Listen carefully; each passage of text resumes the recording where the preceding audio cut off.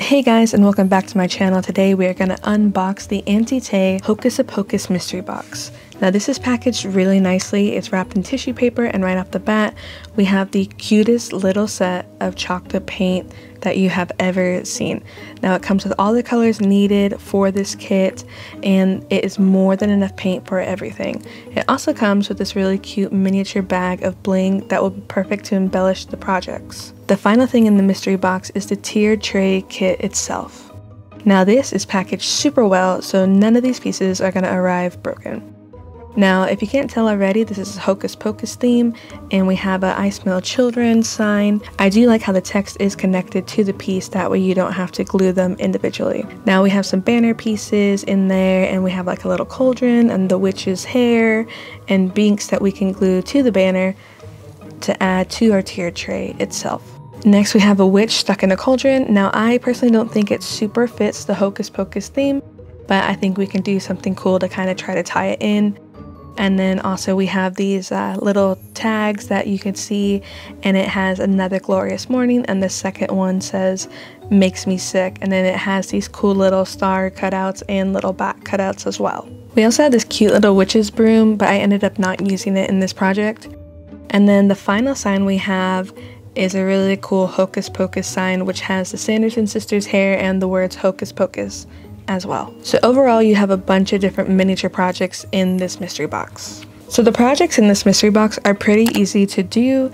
You don't have to think too hard about it. So I decided to just kind of divide everything up by color. So I decided to do the black color first. And so I'm doing the black as a base coat for the Makes Me Sick tag. And I also use the black for binks, and I use the black for the bats and for the cauldron that the witch is stuck in.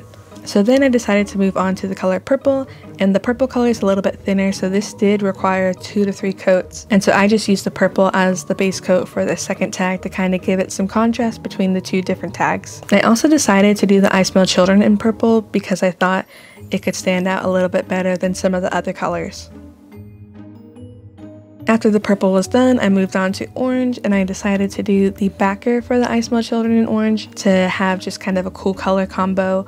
I really struggled to figure out what kind of color pairings I wanted, just because I liked all of the chocolate paint colors a lot, that I just had a lot of trouble deciding. Now once the orange is done, I can move on to yellow and finish up the last few pieces that I had that needed to be painted. And once I finished the yellow, I forgot that I still had 2 of these banner flags left, and so I decided to bust out the white paint and just paint those really quickly. Now for the bigger Hocus Pocus sign, I wasn't quite sure what I wanted to do, so I ended up just putting 1 light coat of the purple paint on it to kind of make it look more like a stain, because you could see the plywood wood grain through the purple, and I thought that would be really cool. And then I decided to paint the top frame of that orange. So now that everything was painted and it was all dry, it was time to glue these pieces together. So I just used super glue, and I started to glue all the little pieces to the banners. Now super glue sets really quickly, so you need to be careful about positioning. A couple times I accidentally moved it, and it was just going to be stuck in that place forever. With the I Smell Children sign, I decided to put it on a little bit crooked just to make it a little more Halloween-y. So for me, the most tedious part of this project was to glue on all the letters to the different tags. Now what is nice, it is scored out, so it's super simple, super easy, and it's going to be straight as the designer intended it, but it is definitely a tedious process to me. So I decided to paint the words on the tags after they were glued down. It was just easier for me to do it this way, so I decided to make the words makes and sick be purple on the Makes Me Sick sign, and then I decided to make the word me be yellow, and I just thought that can give a nice contrast. So I also decided to do the word glorious in the yellow to tie the 2 signs together, and then I ended up using the white paint again to paint another in morning. Okay, so one tip I have for if you paint a bunch of little tier tray signs or just little things in general, and you're kind of a messy painter like I am, like I got some purple paint all around here, one thing you're definitely going to want is some kind of black paint marker, because typically when all of these laser cut signs, the edges are already kind of darkish brown black anyways, because of the laser is literally burning the material away. So I just have these on hand, and then I can just clean up these edges just like so. And then now you have a nice crisp black edge as opposed to one with paint on it. So for the bigger Hocus Pocus sign, I decided that I was going to use paint markers to fill in the outlined design because I didn't want to glue those cutout pieces on top of that to make it the 3D effect. Instead, I glued the bats onto the frame to make it kind of more 3D, and I took those cutout pieces of the Hocus Pocus sign and glued them to the witch in the cauldron to tie that piece into the whole Hocus Pocus theme better. And then I thought it would be kind of funny to make the witch look like the cauldron fell on top of her rather than that she fell into the cauldron.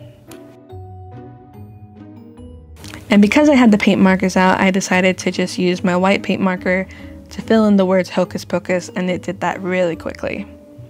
So the one last thing I wanted to do is I wanted to add the bling to a couple different pieces of the project. There wasn't quite enough bling to do like all the different hairs and everything, so I decided I was going to add some glue to the top of the cauldron and make it kind of look like some kind of flame type thing coming out from the top of it.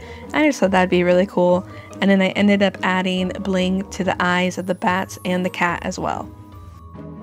Overall, I love how this tier tray set turned out, and I'm excited to do more stuff like this in the future. Let me know if you have any questions or comments down in the comment section below, and thanks for watching.